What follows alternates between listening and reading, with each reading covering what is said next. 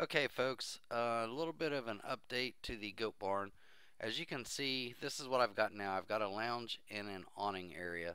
And phase 2 is a milk room, and phase 3 is a kidding room. So I'm currently in the process of building out phase 2, the milk room now, except for I've been mostly using still images just to kind of show the progress.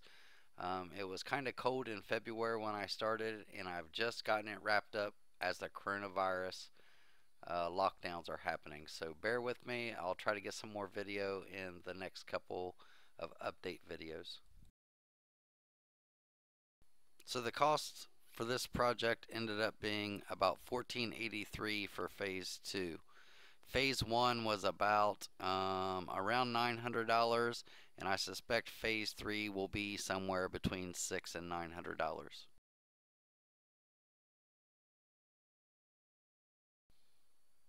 So the first step of this phase is to get the floor joists built and set up and leveled and the decking installed. And I couldn't have done that without my friend's help. Thank you, Francis.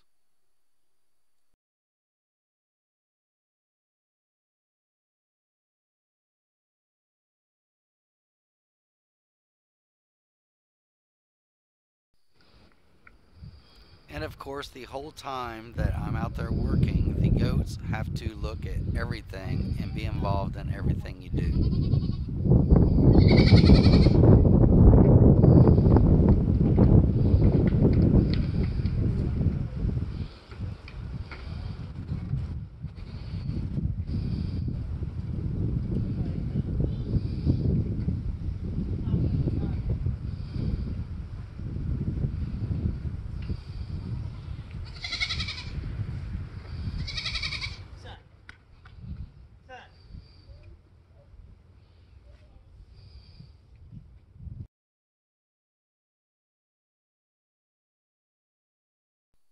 On the second day, I also had help standing up the back wall, which was going to be the hardest to stand up.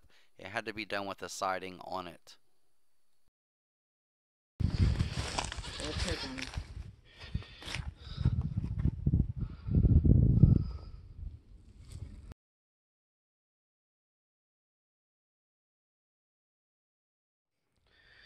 Method I use if a wall will not comply with my orders due to twisted 2x4s. The bottom of this wall was against the edge. The top was about 3 inches out, and of course I could not push it in far enough to get it all the way up against. But this end down here was fine, so it's basically just where the lumber's twisted. So this method works.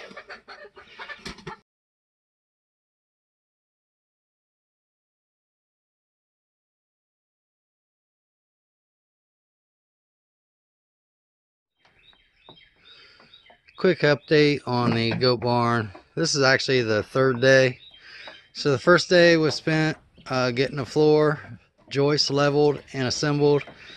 Then the second day I did the floor plywood and built the back wall and stood it up with the siding on because it's about 52 inches tall. You can actually, I'd have to zoom in. You can actually see that the decking is taller than a standard field fence. If you see there just to the right of the goat, you see a red wire going across. That's a field fence. You can kind of see the electric wire netting. So that was the second day. The third day, actually the second day and today the third day was done in the evening, so you know, not able to get as much done as I can on the weekend. Today I got the wall frame there that's on the left done, and I got the frame that's on the floor together, but I still need to put the siding on it and stand it up.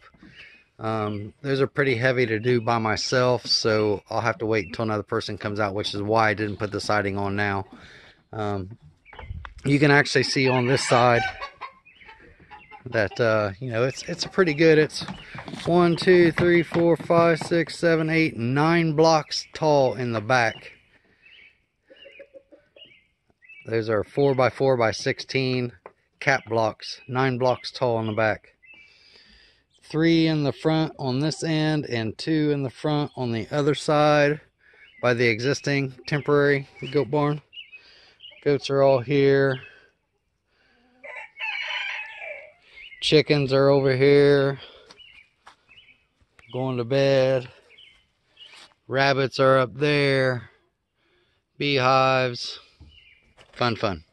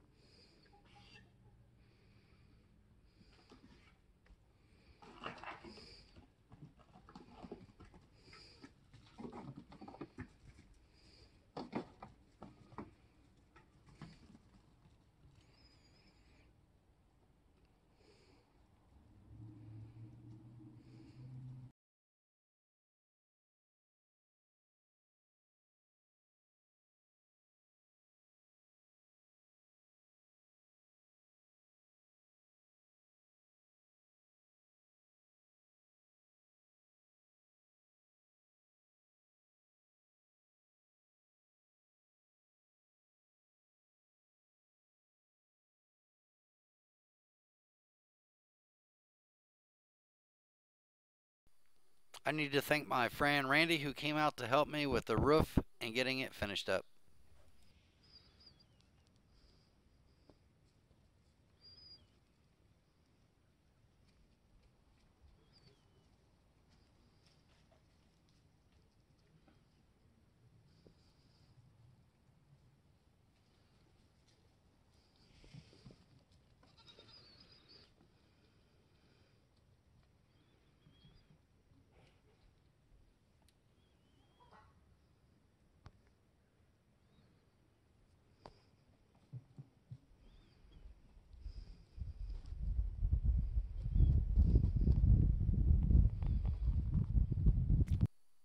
So about the time that I was getting the roof finished up, the coronavirus lockdown happened, and although I did get the materials to get the roof done, and also got the front door, I'm just still kind of lagging getting it finished up. But one thing I did kind of neat is I actually used some Tough Tex clear panels in the roof, and these are just laid in there temporarily because there was a rain coming, and I plan to also use this for storage in the milk room. Hey everybody, if you're into homesteading, self-sufficiency, living a debt-free lifestyle, wilderness survival, long-distance hiking, or any of the many topics that are on my channel, be sure to like and subscribe.